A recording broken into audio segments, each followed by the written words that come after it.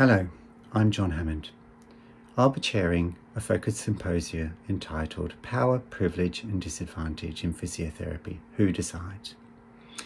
I'm looking forward to sharing this platform with a fabulous lineup of internationally recognised physiotherapists, including Maria Louisa Buzatil, Anupa Pathak and Jenny Setchell. So what is this symposium about? We will explore the concept of power and how this might relate to privilege and disadvantage in physiotherapy practice in the profession.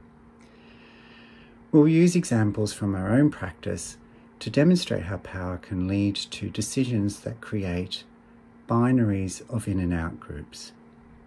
We hope these scenarios will provide a framework for delegates to critically reflect on where inequalities might exist in their own context.